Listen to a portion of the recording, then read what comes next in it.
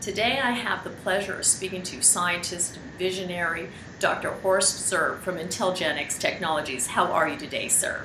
I'm very good, and thank you for having me. Yeah. And I just have to ask you, when I have someone who is an inventor for all intents and purposes, a scientist, a visionary like yourself, what was behind you coming up with this, the VersaFilm? Sure. As a scientist working in drug delivery, our main objective is to improve the efficacy of a drug and its availability in the body. That's what drug delivery is all about.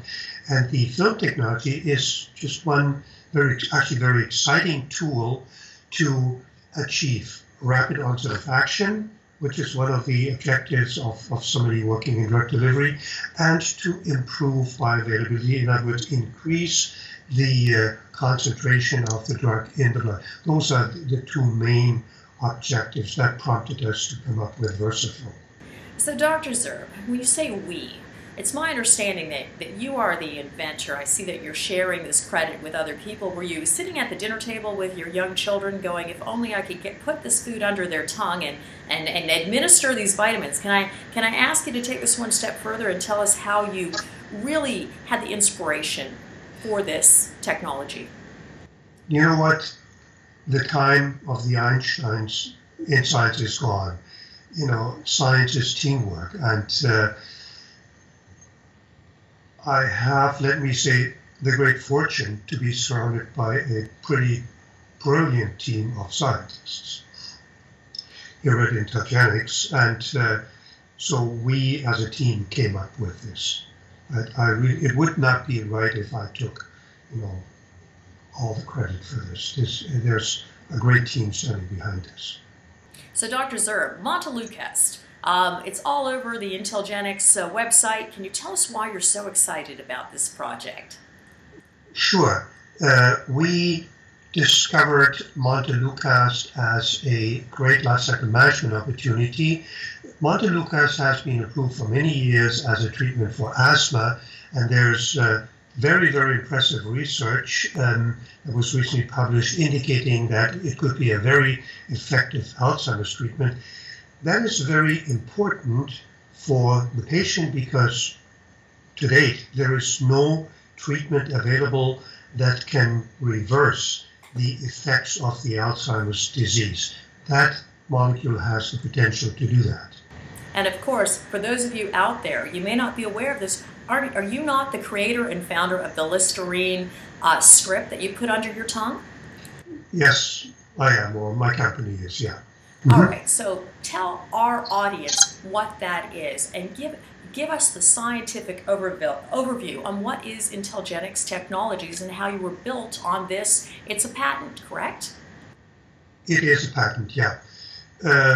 So with respect to VersaFilm, and to answer your question there, you may be familiar with Listerine. We take these films, load them with pharmaceutically active drugs, and the reason why we're doing that is severalfold. One is we're increasing the presence of the active in the bloodstream, and as you may imagine, these films are very useful and very easy to take for special needs populations like elderly people, like small children. And finally, films are also, from a business standpoint, a very good tool for lifecycle management. And last not least, they are also a very good business opportunity because film manufacturing is really high margin business.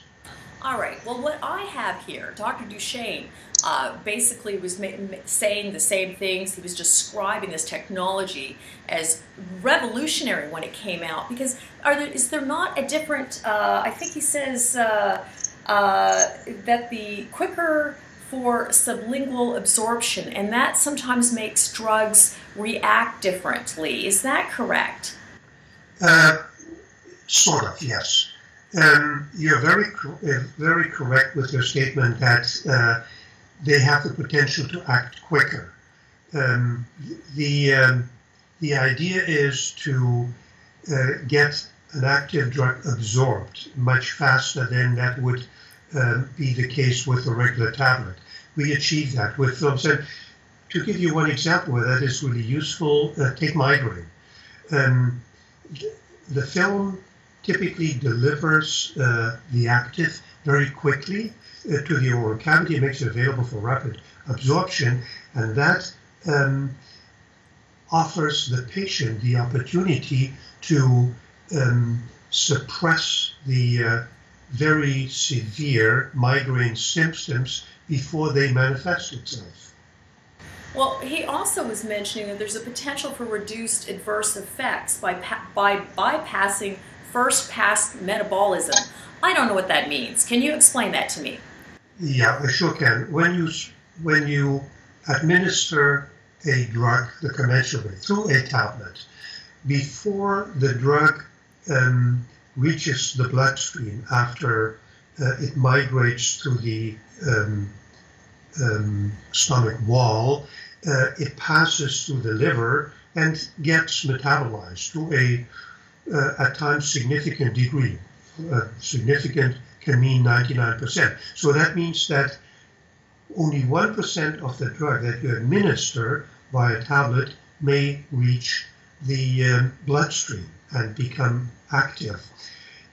If you force the drug to be absorbed in the oral cavity, you bypass this first liver passage, and the drug gets directly into the bloodstream. So more drug becomes available for its intended pharmaceutical activity. And of course, Dr. Zerbe, in addition to being a visionary and scientist, you're also the CEO of a public company. Can you tell us what we as shareholders should anticipate for the next half a year, a couple upcoming quarters, please? We are in the process of planning a phase 2A study for our lifecycle management product Montelukast, and that's certainly one of the highlights for the coming months. And we expect from that study a first proof in humans that Montelukast is effective for treatment of Alzheimer's disease. And Dr. Zerbe, we know you're incredibly busy changing the world. Thank you so much for joining us today. Thank you very much, and thank you for having me.